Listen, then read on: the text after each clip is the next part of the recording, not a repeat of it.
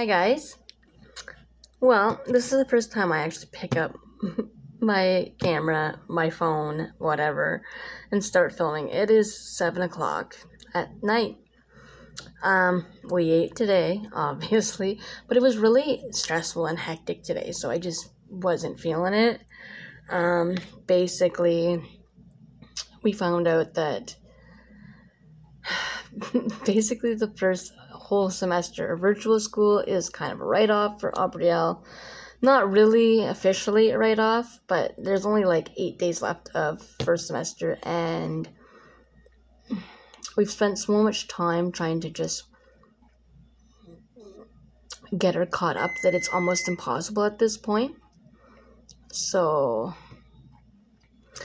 moving forward, I've made her move down to the kitchen to start doing her schoolwork down here in my presence. I can monitor easier and better that way, because when I was up there, I would think that she was working.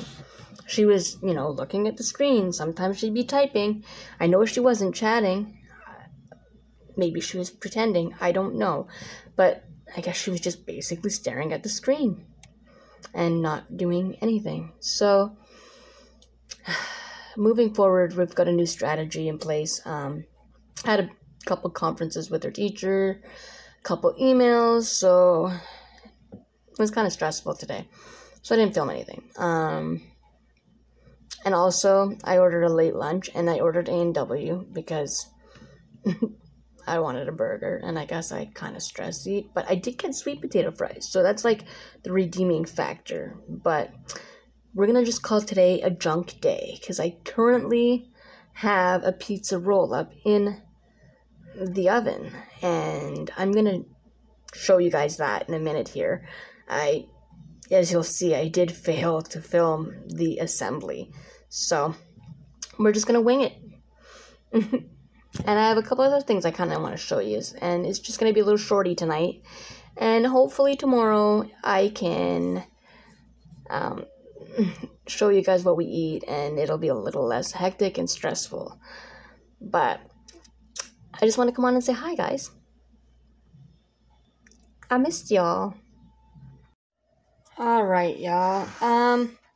So I failed to film as I was going, but for dinner I just took out one of these pizza crusts, slapped some of the leftover marinara on there, some matzo cheese, black olives, and pepperoni, and rolled her all up, and like so, voila. And I am going to make pizza roll-ups. So I'm going to wait until this is done cooking, let it set for a minute, and then slice into slices. And we'll have it for whenever. And when I say whenever, I really mean later. I don't think anybody's really that hungry. We had a late lunch, so I'm just going to let it set, and pizza's great. It's reheatable, so there you have it. Alright, she's finito. I just hope that once this cools and I slice into it, it goes how I envisioned it. Well, she ain't pretty, and I can't say that it turned out exactly like I had hoped it would, but I'll give it a shot. I just hope it's fully cooked. Like the layers where I overlap dough or whatever, because I rolled it into an actual log.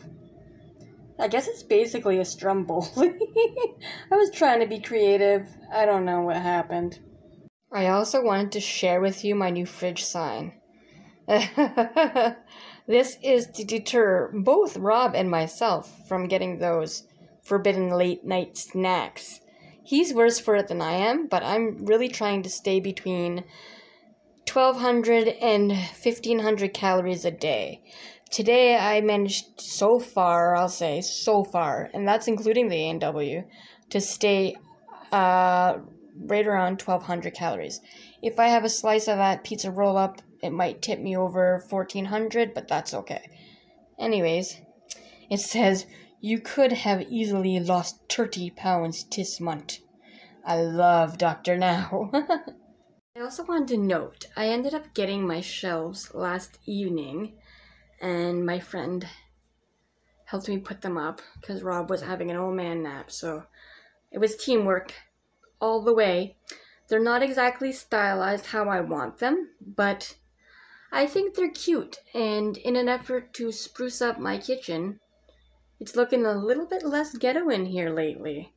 Yes, I need to wipe off my menu board and actually create a new one, and I've started decorating a little bit here and there for Valentine's Day, as you can see.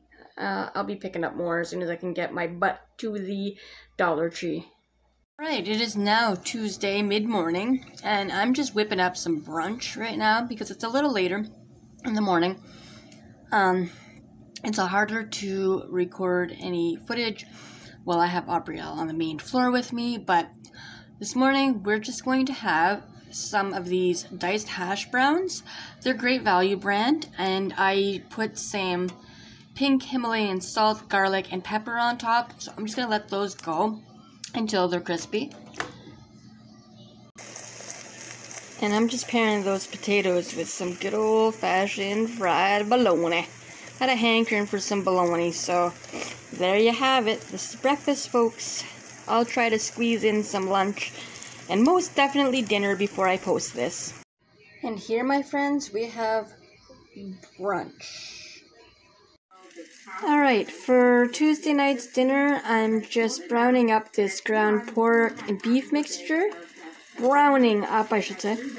And I'm going to make egg roll in a bowl. So this is step number 1, or numero uno. I'm just going to add a little bit of red onions, or purple, however you look at it, I don't know. I'm going to cook them down with the meat. I'm not a professional here, but that's what I'm going to do. Hopefully they blend in real good, because Rob is a weenie. Alright, pretty self-explanatory. Egg roll in a bowl is not hard. You basically just brown your meat, and then you dump a bag of pre-mixed coleslaw on there. I added about a 1/4 cup of soy sauce, a little Worcestershire sauce, garlic powder, and a little bit of ginger. And you just basically cook it down until your coleslaw is soft, and then it's ready to eat. It's low carb, it's tasty. For the rest of the family, they can put it on rice, and it'll be like an Asian dish for them, but I'm just going to eat this plain. Alright, here's my plate. It does not look pretty, but I just topped with some sesame seeds, and the beauty of this thing is you can eat a fair amount before it really does anything to you. It's nothing but healthy. I mean, other than the fact that you have to fry the meat, but like in a frying pan to brown it, but it's relatively healthy. And as I said, here is how the rest of my family will be eating their egg roll in a bowl. It's going to be topping rice.